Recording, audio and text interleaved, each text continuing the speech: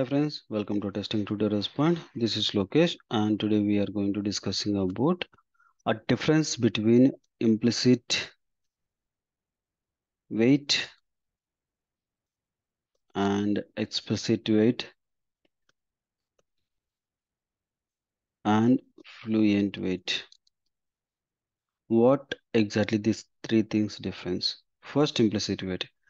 An implicit wait, it will wait until complete a page a load. Okay, it will wait until complete page load. Explicitly wait, it will wait until element web element load given time. Okay, if you provide a 10 seconds, it will wait for 10 seconds, and also it will check for that particular web element is not present or not. Now fluent wait, it will wait until the same for certain time, given time, and also it will check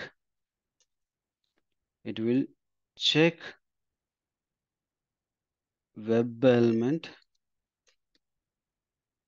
frequently. Frequently it will check the web element is visible or not. Okay, and if it is that explicitly wait, if it is already waited at 10 seconds for the particular web element, why required for fluent wait means there is a chances web element is a visible immediately loaded, means the page is loaded but it is not immediately loaded, but whenever it's loaded after 1 second or 2 seconds of the time, whenever you before WebDriver, after calling the WebDriver, maybe it is not able to locate it, but after 2 seconds it is loaded. But you declare as a 10 seconds for that particular web element to load the time, but you don't want to wait that complete time stamp completion, then you can able to use this fluent wait and the frequency of 1 second or 2 seconds, 3 seconds, 4 seconds you can able to use. What will happen if you give the frequency means it will do for pooling, means every second it will check that particular web element it is visible or not. If it is visible, then it will find that web element and what kind of operation you do, you given to the web driver, that particular action it will do and it will goes off. What exactly the syntax will be presented means you can able to see there is a driver dot implicit wait. This is a simple format of declaring for that particular web element implicitly wait purpose, and explicitly wait we can able to use a wait until this one. This called explicitly wait, and also we can able to use this particular certain condition one.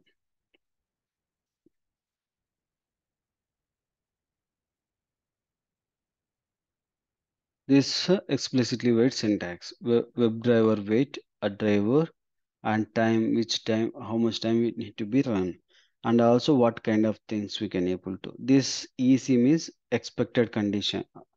What kind of condition you are going to check, like element is not visible, you can remove a dot, you can click, you can able to see here there are so many operations are present, even you can able to no such element exception also presented.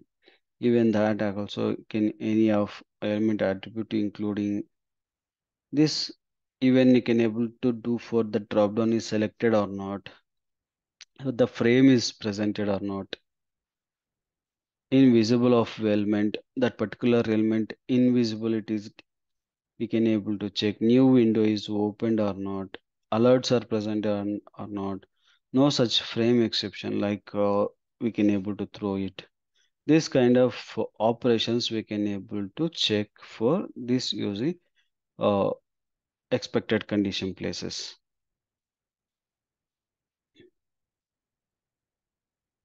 Okay, The same for fluent weight also. It's the same similar format of expected condition, but only thing is we are going to use for pool frequency, and as well as we are going to use for ignore exceptions. Ignore exception means what kind of exception you're going to ignore it.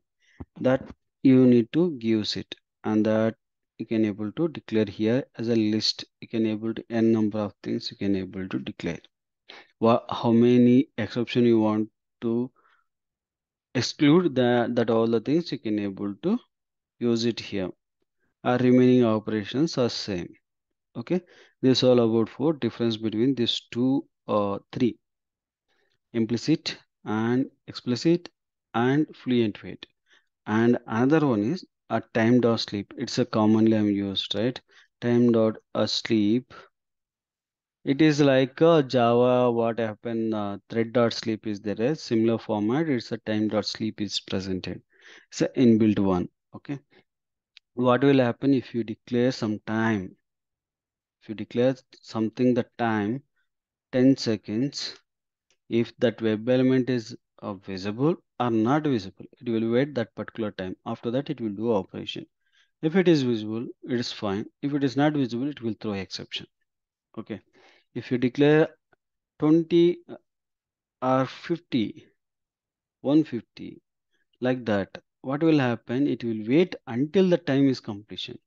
In case if it is visible also, already visible the elements, but still it will wait 150. Means what will happen? Our time stamp it is more, it will increase, right? That will happen the problems. That's why this Selenium introduced for this particular three concepts: fluent, implicit, and explicitly and fluent weight. Okay, this is all about three things for the differentiations. I hope you understand this video. If you like this video, please like me, please subscribe my YouTube channel, and don't forget to share your friends and colleagues. Thank you.